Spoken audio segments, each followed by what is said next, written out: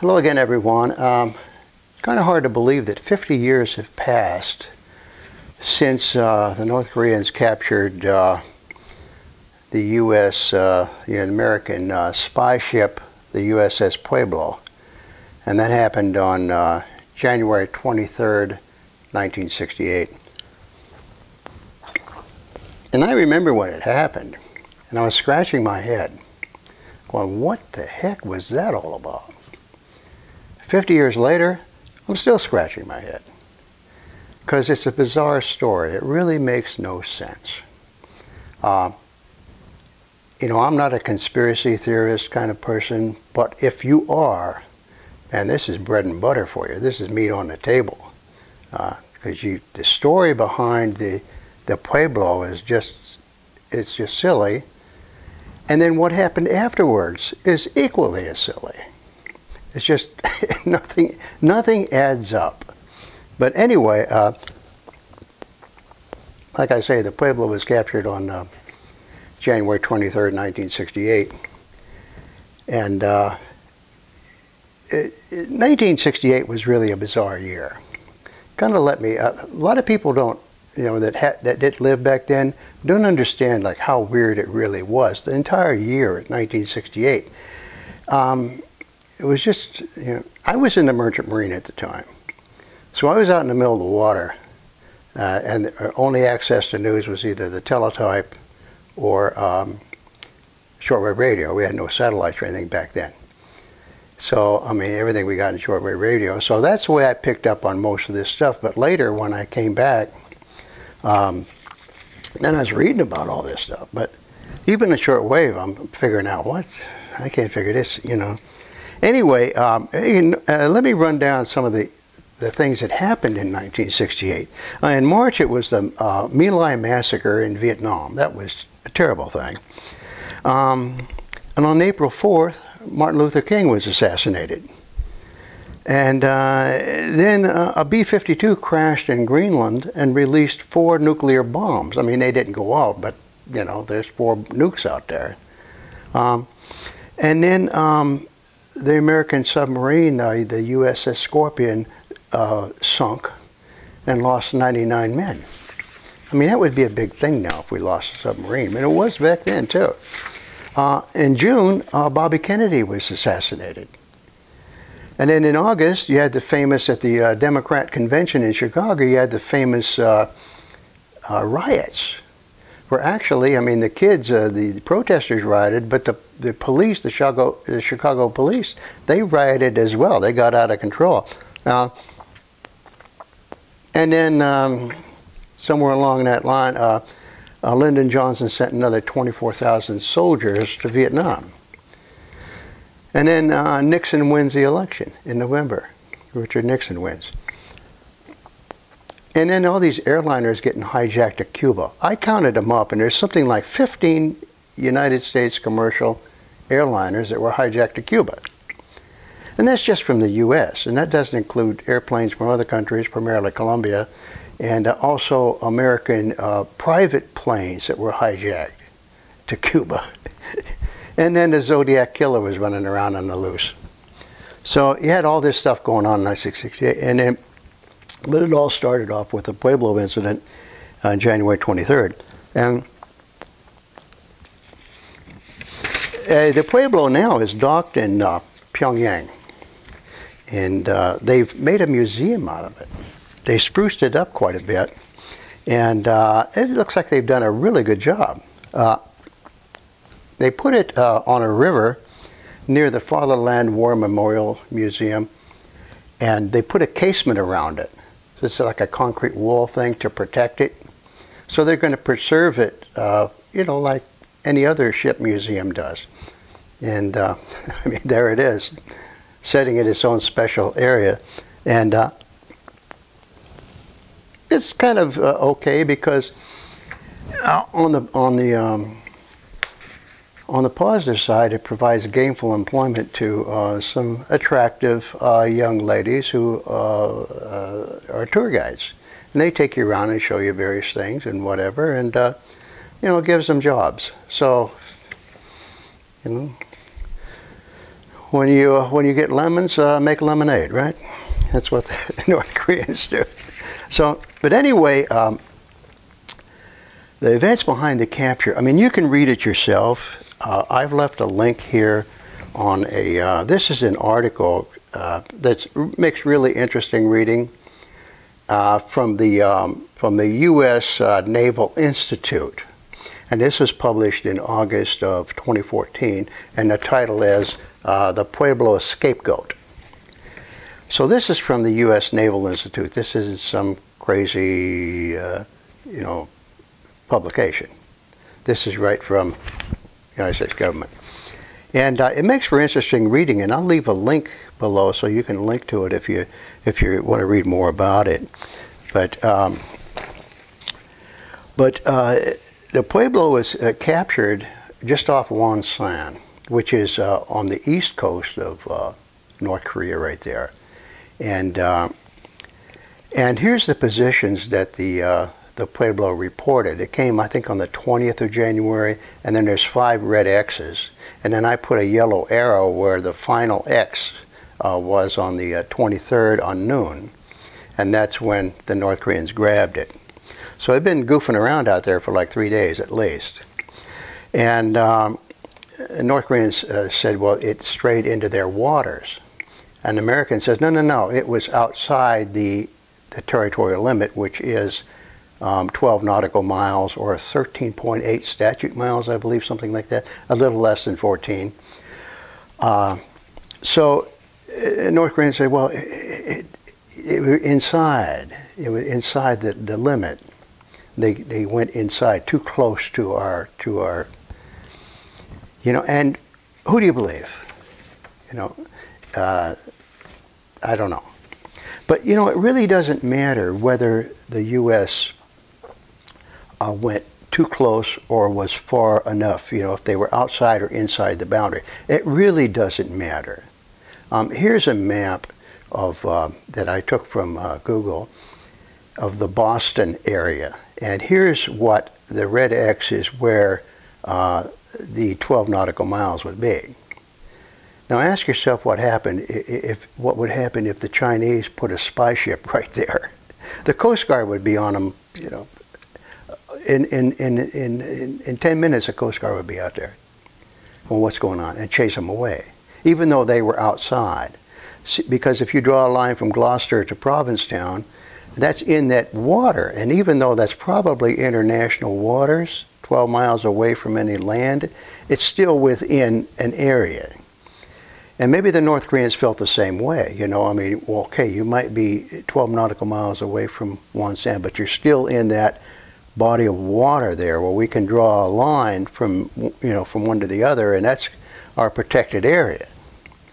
So it really, it's an argument that, I don't know, you can make on either side. But I won't recite the whole Pueblo incident here. You can read it and what happened, but I'll read parts of this for you. To begin with, the Pueblo was kind of a rust bucket. It was 177 feet long, I think. Here's the specs for it. It was AGER 2, AGER-2, and AGER stands for Auxiliary General Environmental Research. And it was built in 1944, which is a rust bucket, like I said. Its top speed was 13 knots. And they had this total armament was 250 caliber machine guns. And they didn't even have a shield in front. They were just naked out there, mounted. And they said that the cover was that it was for oceanography. They were going to conduct oceanography research. Whatever that is, probably, I don't know. So that was the cover purpose of the boat. Meanwhile, it was eavesdropping on North Korean radar positions, mostly. And this was a job that was done by submarines. And the commander, Lloyd Bucher, he was a sub guy. He had been on several missions on submarines that had done the same sort of snooping, intel snooping, or what they call signals intelligence, But they'd taken submarines and they'd crept close to the Soviet Union, and they had picked up on their radar signals and analyzed them. And because Bucher had been a sub guy doing these missions close to the Soviet Union, and now they stick him on a ship. I mean, that was one of the bizarre things. They stick him on this little rust bucket and go, we want you to do the same thing you did on the subs, except do it on this rust bucket here and go right into close to North Korea. And he did it. You know? Well, he's got it. He has to follow orders. But anyway, like I said, here's part of the article. And there was 81 officers and enlisted men, plus 2 civilian oceanographers. Those were for cover, right? And the Pueblo lacked a rapid destruction system. In other words, there was no way to get rid of the stuff if they got captured. All their equipment and their papers. The sailors had only fire axes, sledgehammers, 2 slow paper shredders, and a small incinerator. And in fact, Bucher, before he was sent out, he said, well, where's the incinerator to burn the papers in case we get caught? And they said, yeah, you don't need one. So he went out and bought one out of his own money. I think it's wherever he was, South Korea or something. Here he was. The Navy had repeatedly assured Bucher that a communist attack on his ship was highly unlikely. He had also been told that if he did come under fire, he was on his own. And shortly before the Pueblo's departure from Yokosuka, Japan, Rear Admiral Frank L. Johnson, who supervised spy ship expeditions in the region, warned Bucher not to start a war by provoking the always touchy North Koreans. So here's Rear Admiral Johnson said, well, we're going to send you out there in this rust bucket. Get as close as you can to North Korea, but don't piss them off. And if you do piss them off, you're on your own. We don't know who you are. We're going to disavow it. So Bucher's put in a bad situation. And so what happened is that they got attacked. And Bucher tried defending the ship, but like I say, he's only got these 250 caliber machine guns. And here's pictures of them. Here's one. There's a Korean tour guide. She's standing by one, and then here's another, and she's holding one of the handles. But right there, you can see that these 2 pitiful 50 caliber machine guns with no protection, and Bucher was expected to send his men out there to defend his ship when it was being attacked by 3 or 4 North Korean sub-chasers, plus a couple of MiG fighters, strafing the hell out of them. And he got, that's why he was court-martialed, because he didn't defend his ship. And he's going, well, first you told me I'm on my own. You don't give me any protection. You don't give me any kind of fighter cover. You don't do nothing for me. You tell me to not piss off the North Koreans, and then if I do, well, you're on your own. What do you expect me to do, you know? I mean, and he lost one guy. One guy got hit in the leg and bled to death. So he had to give up the ship. Otherwise, it would have just been a slaughter. You know, all their deaths, even if he survived. And the North Koreans would have still got the ship, you know, no matter what. So he surrendered. And that's what the problem was all about. But yeah, he was stuck out there by himself. Interestingly enough, I thought I had a rough upbringing when I was a kid. I mean, I had tough times. But Bucher, I mean, he got me beat. He was born in Pocatello, Idaho in 1927, and he'd been orphaned as a toddler.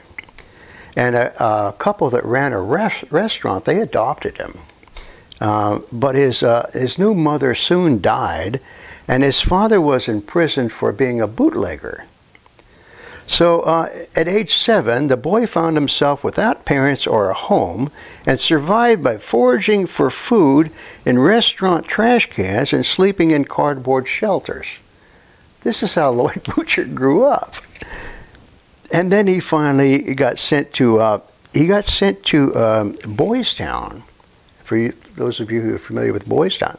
He got sent to Boys Town, the Catholic home, and or whatever that was. And then he played on the football team. He served as captain.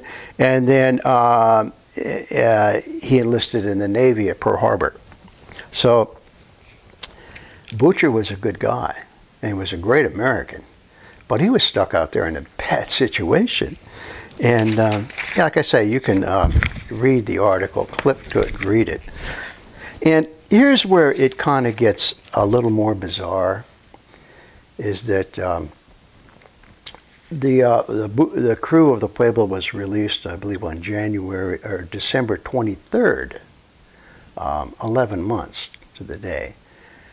And the United States signed all kinds of things, you know, apologizing, we're sorry we intruded on your waters, and then once they got their guys back, then the United States immediately disavowed everything they'd signed. They said, forget about it, no matter what we signed, fuck you. You know?